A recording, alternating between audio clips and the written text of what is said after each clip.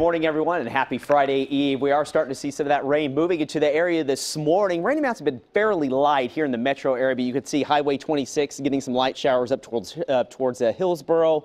Some light showers down towards Newburgh, even McMinnville. Now, as we go ahead and extend down towards the South Salem, you've been seeing some of that light rain this morning, but a heavier batch moving in towards Dallas, and this is progressing towards the east-northeast. So Salem, you're going to get some moderate showers coming into your area very soon, and we've been seeing the heavier rain out towards Lincoln City right now, and that's going to continue off and on throughout the daytime, especially up towards our north, where we have been getting some heavy rainfall moving in towards the Astoria area this morning, also up towards Ocean Park. So all this is going to be pushing towards the east, northeast, so between Chehalis and Longview, looks like you're going to be wet in the next couple of hours, that's for sure.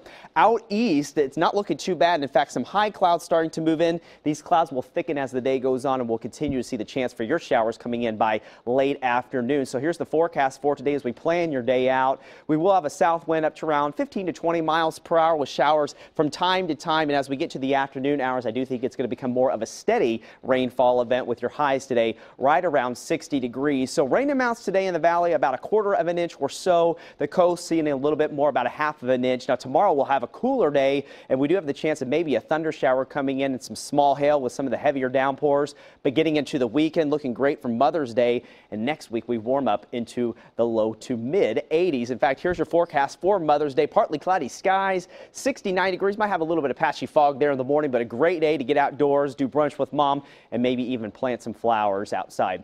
Here's a look at the big picture. We had this upper level low that's still up towards our north and west, and what we're getting right now is the warm front that's getting close to us, so that's where we're seeing this beginning rain, and we'll continue to see the rainfall as that cold front starts to progress toward our area, and as that upper level low closes in tomorrow, that's why we have the chance of seeing maybe a few isolated thunder showers. So as we go ahead and plan your day out, here's 7 o'clock. We will be wet at times, the snow level right around 7,000 feet. Now for tomorrow, snow levels start to drop a bit, and we'll see showers continuing here along the coast and in the valley, and actually statewide you can see wet at times for your Friday with a few heavier downpours coming in by late afternoon, and again, maybe an isolated thunder shower. Saturday is going to be more of our transition day. I think we're going to have some sun breaks in there and some showers, so I think we'll see some rainbows in the area on Saturday. Here's a look at your forecast statewide today. Upper 50s along the coast with winds up to around 30 miles per hour. Showers in the valley and east of the mountains. You'll see showers spreading into your area with temperatures between about 58 and 62 degrees. 63 for Cascade Locks and Government Camp. Rain will be likely today right around 55. The whole media metro area expect temperatures today in the lower 60s. And some, again, the downpours in the afternoon could be moderate at times. 62 for you up towards Gresham with a low near 48, and Vancouver about the same